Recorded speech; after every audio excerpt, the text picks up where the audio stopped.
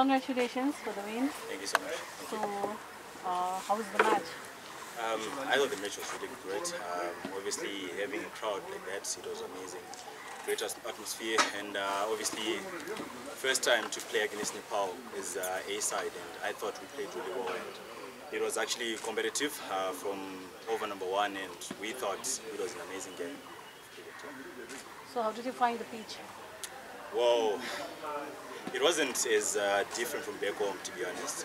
Back home we get wickets that skid on a little bit and that actually get a little bit of bounce with the seamers. So I thought it wasn't as different from back home.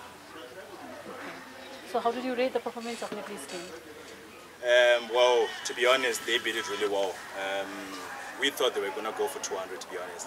But credit to our bowlers in the death, they bowled really well the last 4 overs. And I thought we got to a position where we restricted Nepal to scoring 180 there. But I thought they beat it really well from start. So it's an easy win for you? Not an easy win. At the end of the day, it's all about learning. We're here to learn. We're a young group and we're really happy obviously with the win. But it's all about learning and being able to adapt to the conditions and playing the best that we can. So after this win, do you think that you would easily win this series? It's going to be a challenge, to be honest. Obviously, Nepal team, they're not happy with the result today. Obviously, tomorrow they're going to come out at us. And I'm sure it's going to be an amazing game tomorrow. So obviously, it's not going to be an easy series, but we look forward to the lessons and, you know, to be able to compete at the best that we can. So lastly, how did you rate the Nepalese bowlers' performance? Say again, please. So how did you rate the Nepalese bowlers' performance? Because you easily... It wasn't easily getting the runs and all. I backed myself to play the game that I played. Obviously, it wasn't as easy. They've got the experience, especially Sandeep has got that experience. And we thought to ourselves, let's just be positive, bet how we bet back home.